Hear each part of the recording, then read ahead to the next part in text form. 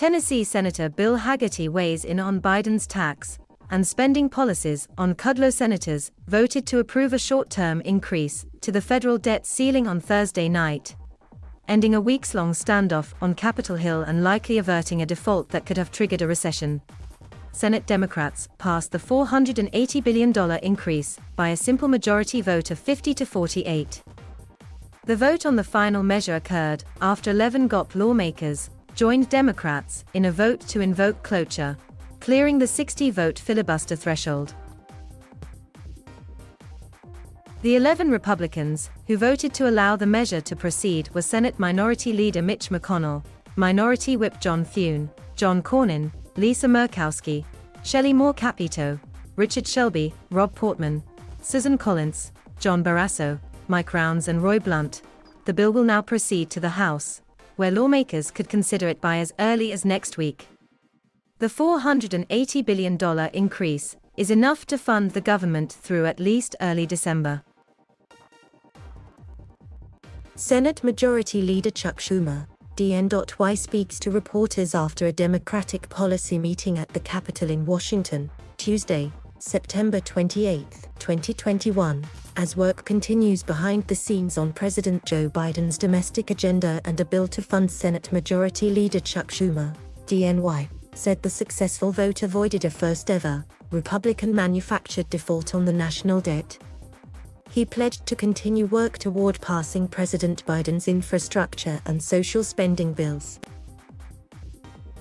With America honoring its full faith and credit, Senate Democrats are continuing our work to build back better, help people and families, fight climate change, create the good-paying jobs of tomorrow, and rekindle that optimism that has long been the core of America's identity, Schumer wrote on Twitter. Kudlow host discusses Democrats' reckless tax and spending spree. Treasury Secretary Janet Yellen and other business leaders had warned of a potential economic catastrophe if Congress did not raise the debt ceiling by October 18, when the U.S. federal government would run out of cash to cover its obligations.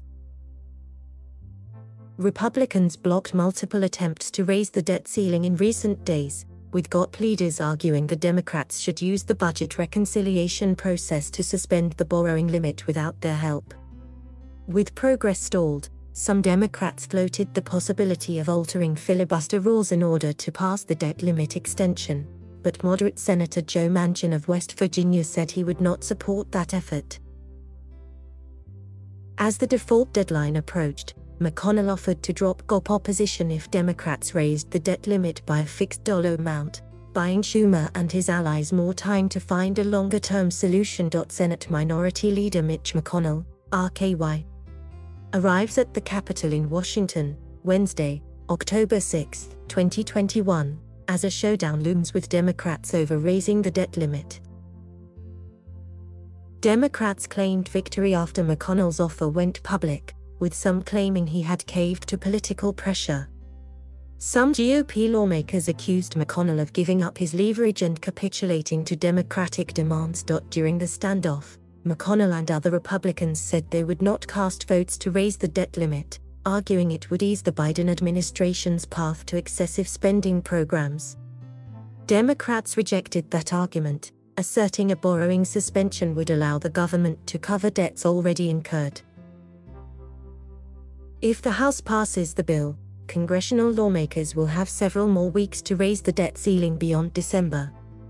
Despite McConnell's insistence, Democrats claim they will not use the reconciliation process to address the borrowing limit as part of Biden's spending bill. With the debt situation addressed for now, Democrats also will resume unilateral efforts to negotiate a compromise between moderates and progressives on Biden's spending bill.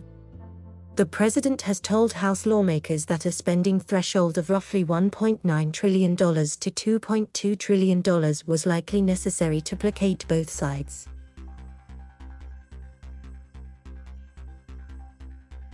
Thank you for watching. Please subscribe